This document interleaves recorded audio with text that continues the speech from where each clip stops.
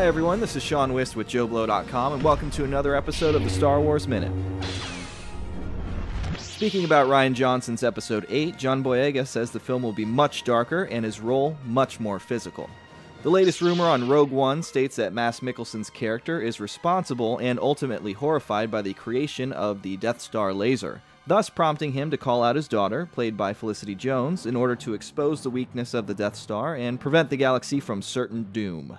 Regarding the next spin-off film following a young Han Solo, there's a rumored shortlist making the rounds online, which includes, wait for it, male actors. In Force Awakens news, Lucasfilm revealed some details on this fan-favorite trooper, FN-2199. Called Nines by his friends, he served in the same squad as Finn, hence the personal vendetta. The Hotshot Resistance pilot, Poe Dameron, will be getting his own Marvel comic series come this April. The series will fill in the gaps on what the character's been up to between Return of the Jedi and The Force Awakens. The Academy has released their list of nominations, and The Force Awakens is up for an Oscar in 5 categories, including film editing, original score, visual effects, sound editing, and sound mixing.